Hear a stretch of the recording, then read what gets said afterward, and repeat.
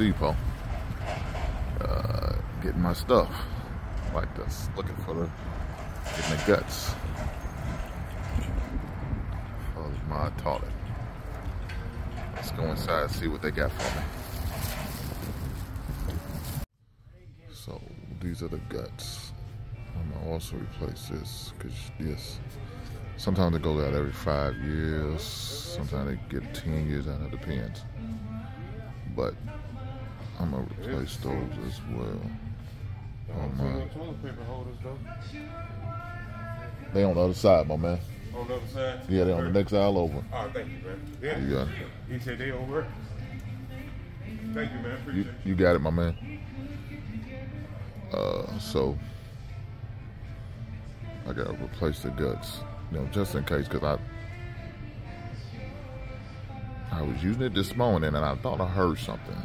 So that's, yeah, when you hear your toilet not after it's flushed and supposed to stop, you still hear some water running. Yeah, that's concerning. So of course I didn't see no dive, but just in case, man, it ain't gonna hurt to replace them. These things only run about $15.97 for the better version, 2 times stronger, compared to the general one. It usually lasts about, it's like a 5-year warranty, but we know how that goes. It's like $9.89 or $9.98. So I'm gonna go with the better one. But I'm gonna teach you a lesson down here. Let me show y'all something. Y'all see this shit? The worst thing you can use from your pipes, liquid draino. Any of that shit is not good. It's harsh. It's very harsh, especially on PVC. Now I know it's supposed to be Schedule 80, Schedule 30 PVC pipes, but that's not what's up under your sink. You got that cheap ass pipes, and I'll show you the type of stuff that's more likely up under your sinks. This liquid draino shit, do not use this shit on your goddamn, don't use that shit. Don't use it at all. This shit right here, do not use this shit at all. It's bad for pipes. Please believe me, with my job, and I work closely with plumbers and dealing with plumbers and have relationships with plumbers and know a little bit about plumbing. Do not use this shit on your goddamn pipes. I don't care what it says. Don't use it. Because this is the kind of pipes you're going to be using, or you're going to be having in your house more likely. So this is the cheap shit that you're going to put in your pipe. It's just thin as hell. It's not good.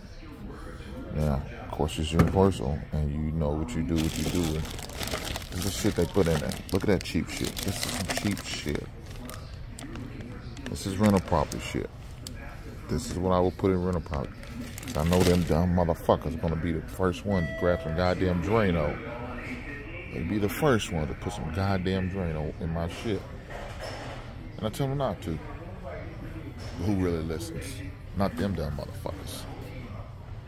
By the way, it's first of the month. Guess who got paid, motherfuckers? Guess who got paid? So, yeah, that's the shit you put in there. It's the shit you replacing up under your sinks and your bathrooms, your kitchens, and all that shit. That cheap shit. And you imagine that harsh shit on this cheap plastic, it's just gonna be ate up fast. If you so happen to get this, I mean, it'll last a little longer, but that's still not good. Now, this is some metal, some cheap ass metal. But it's metal. That shit's still not gonna last. Because eventually it'll crow that shit too. It'll kill that shit over time. Because that shit's harsh. That shit's real harsh. And it's very unforgiving. Especially on that PVC. On that plastic. Don't use that shit. You gotta go the old-fashioned way, dog. Let me show you. So when I say old-fashioned, this is the old-fashioned way. Now, depends on how much you want to invest into this bullshit. Depends. Of course, if you're a worker, man, you're gonna invest in a little bit more. But the common guy,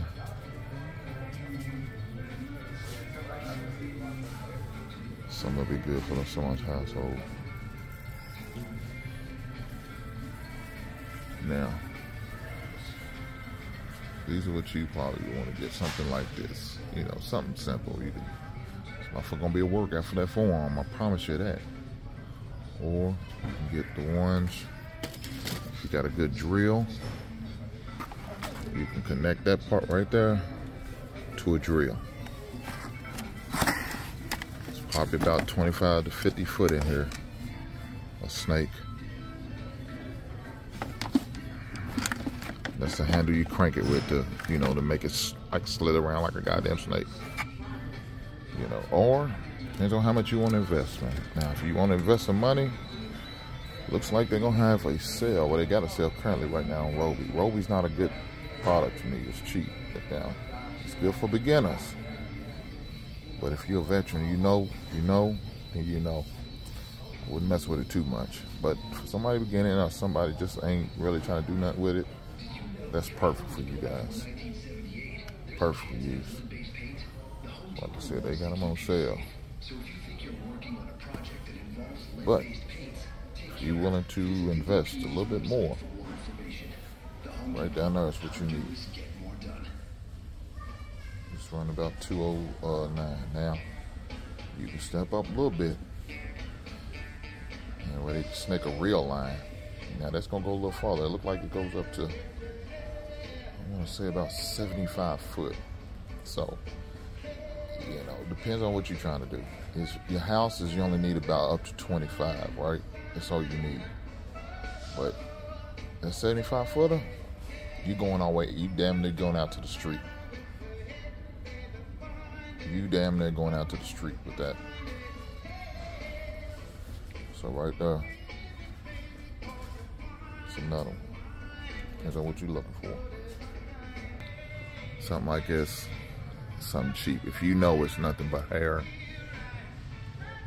you know, this is always good to have at your house. Something like that to get down there.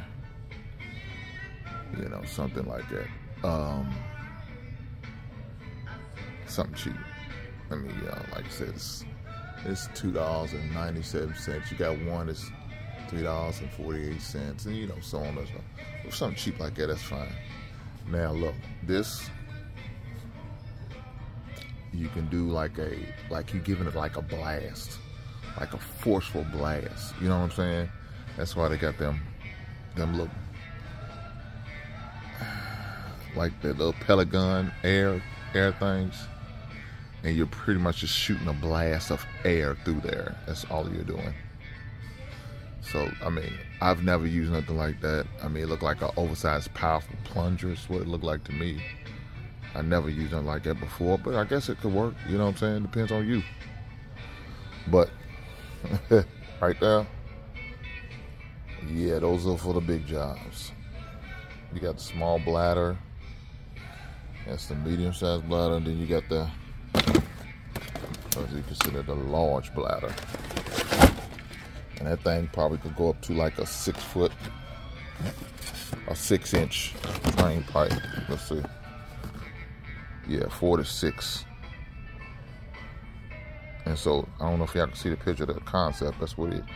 So what you do is you connect that to your water hose. And you put it down the pipeline. Now, of course, I would not recommend you do this for something in your house. It'd be something you doing on outside of your house, like to clean out or something like that.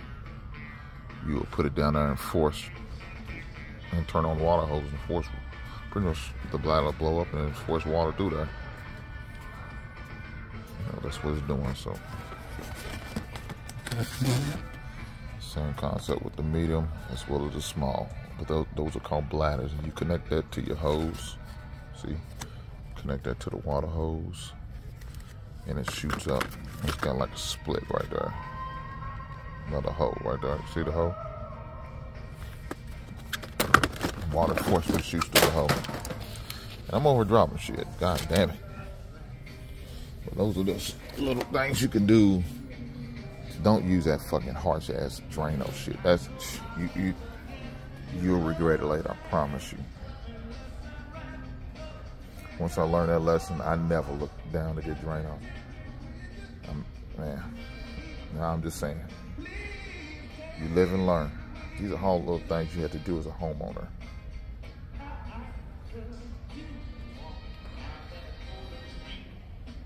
One more thing before I go about the toilet. Sometimes you gotta replace your hose. Now, with that being said, know which one to get.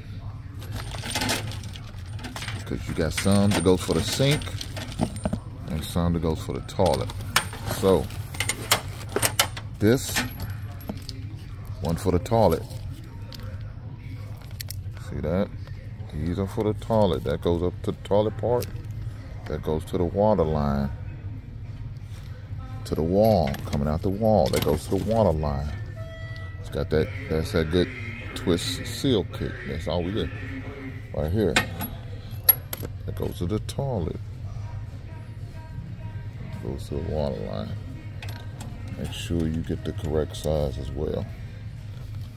It's very important. Always know the length, how much you're gonna need to go from your toilet to the water line. That's very important as well. There's your cutoff valves.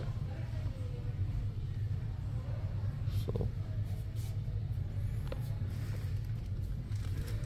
make sure you pay attention to all that. Very important.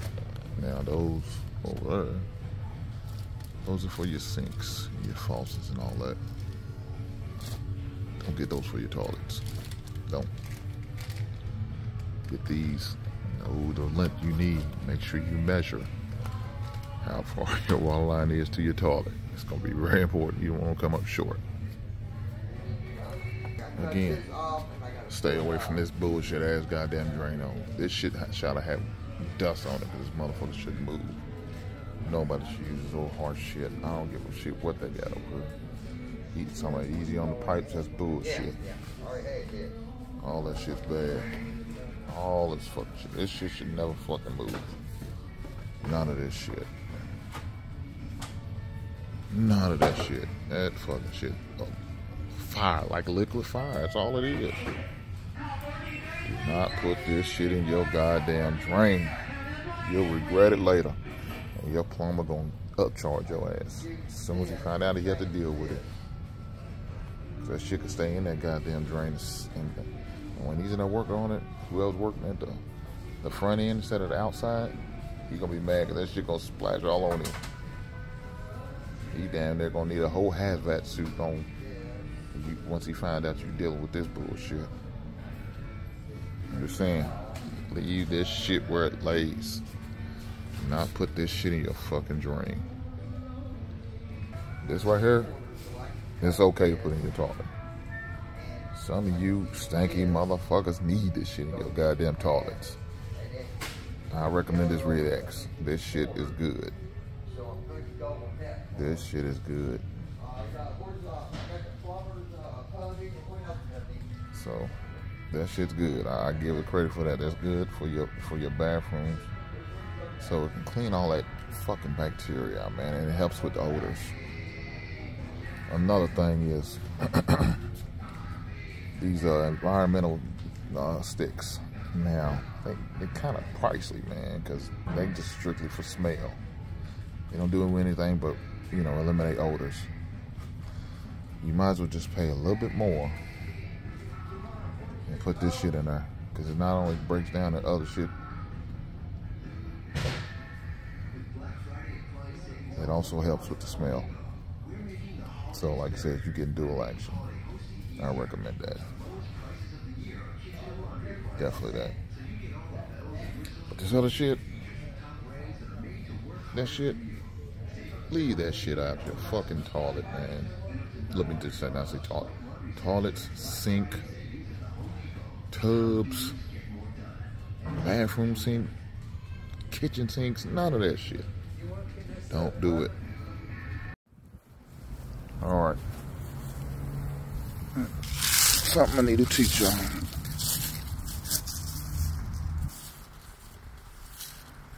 So you see this.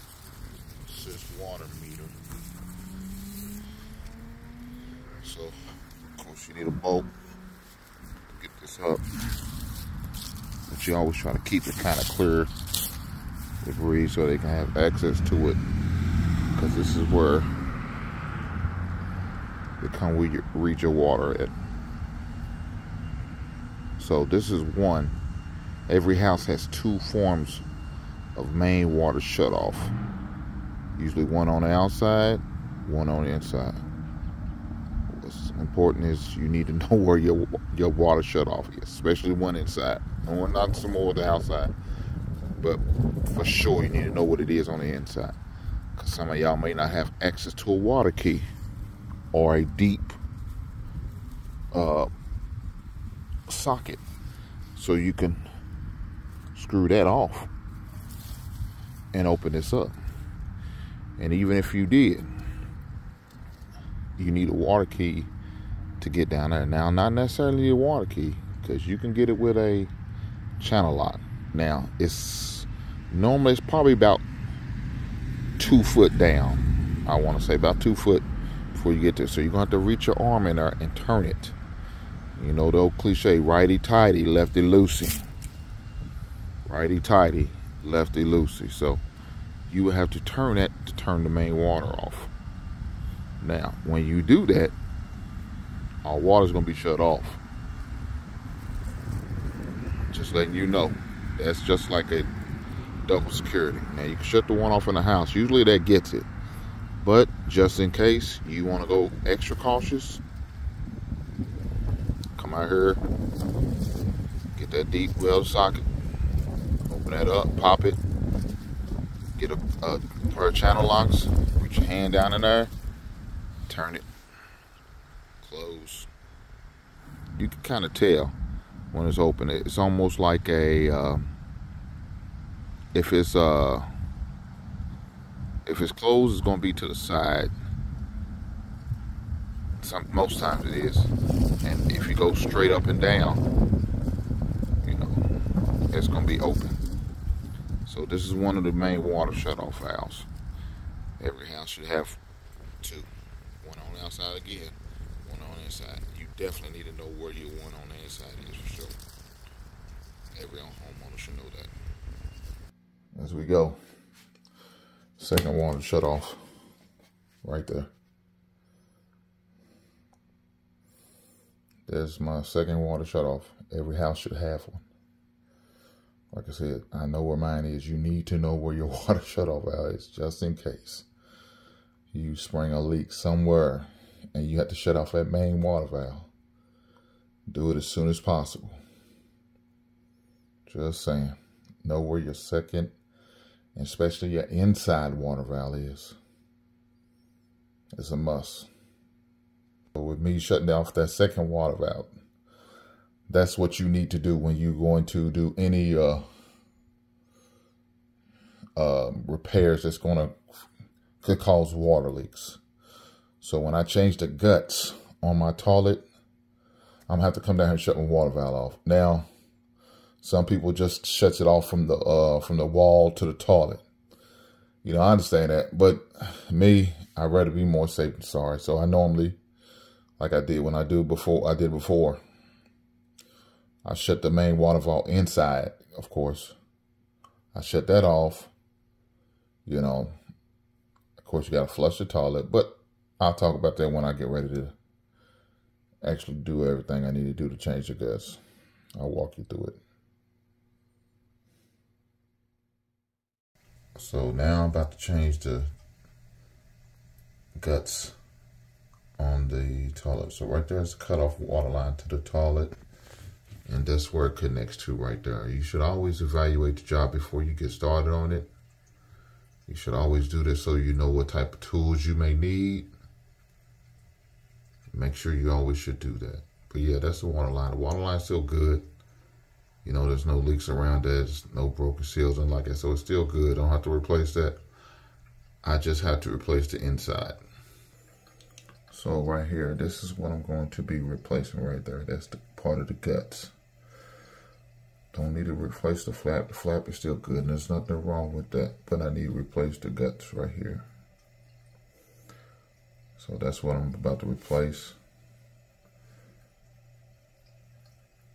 That's the new job. But now, first things I need to go do now it's gonna shut the water off. So what I like to do is shut off.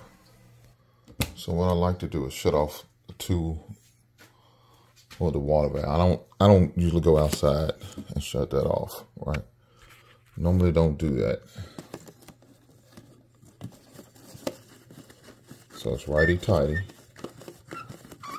Turn it to the right to shut it off.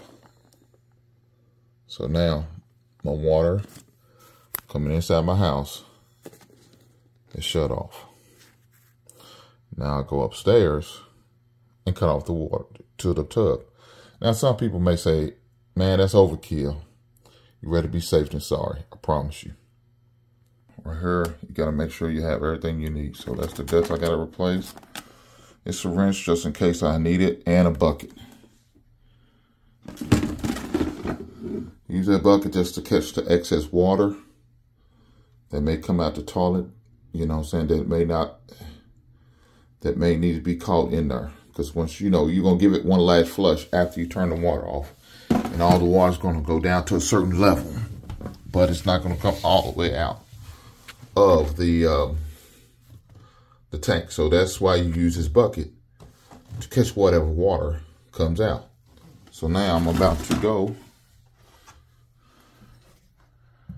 and cut off the water. So you know what it is, righty-tighty. Let it loosey. So now I got the water cut off. So I did that. Water's cut off. Main water source and the water coming into from the water line to the toilet. It's cut off. Now I'm about to give it a flush.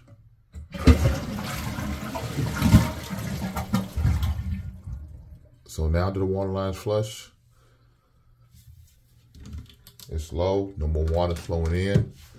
So now I go in here and unscrew this. Of course, you should wear some type of protection. You don't want toilet water on your hands or nothing like that. So you should wear some type of protection. You know, maybe some safety glasses if necessary. Maybe some gloves, some sort of protection. So that's what I'm about to do now. So we'll get back with you after I'm done.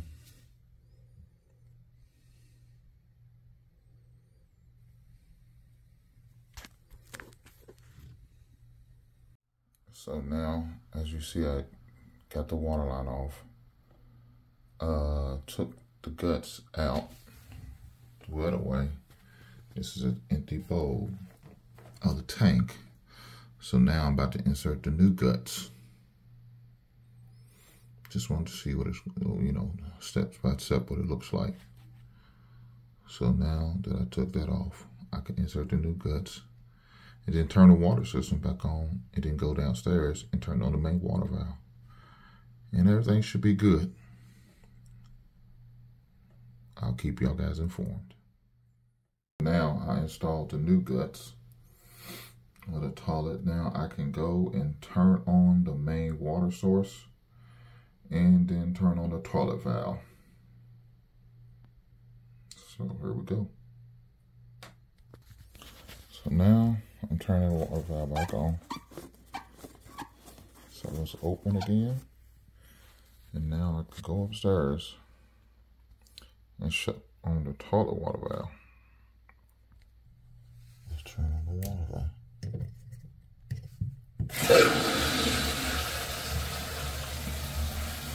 So now the toilet's being filled back up.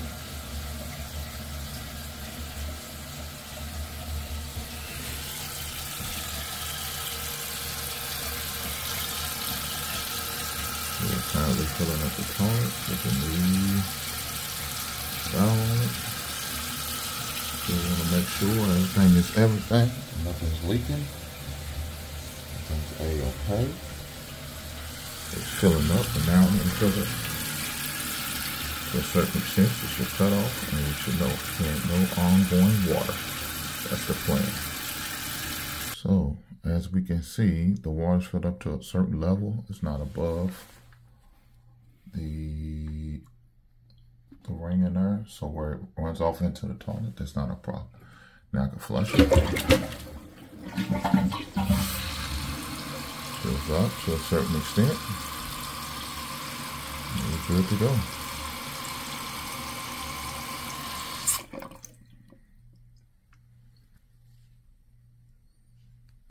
So now we are fully operational. Got that on. Got that seal tight, no leaks. My water level is a level where I need it to be, just enough to fill up the tank, not only the tank, but to empty the toilet out, as well as no continuous leakage or run. So that's how you fix, if the leak is on your side, that's how you fix it. That's one way. Now it could have been something else, but most likely it's usually this that needs to be fixed or changed out. They're all plastic, and with plastic, you know how plastic is frail, and over time it breaks, gets brittle and fall apart. Sometimes it can be this, where you have to replace this because the seal of it may be dry rotted, or it just goes bad over a period of time, and sometimes you got to replace that. Or sometimes you just need to wipe it off, right? Sometimes you may have debris that gets caught back up in there. You just have to wipe the seal of it, wipe it off, and it should be fine. So the top of the thing can sit snug onto the bottom of it. So it depends. But my problem was this. So I replaced that, got a new one, and now we all good.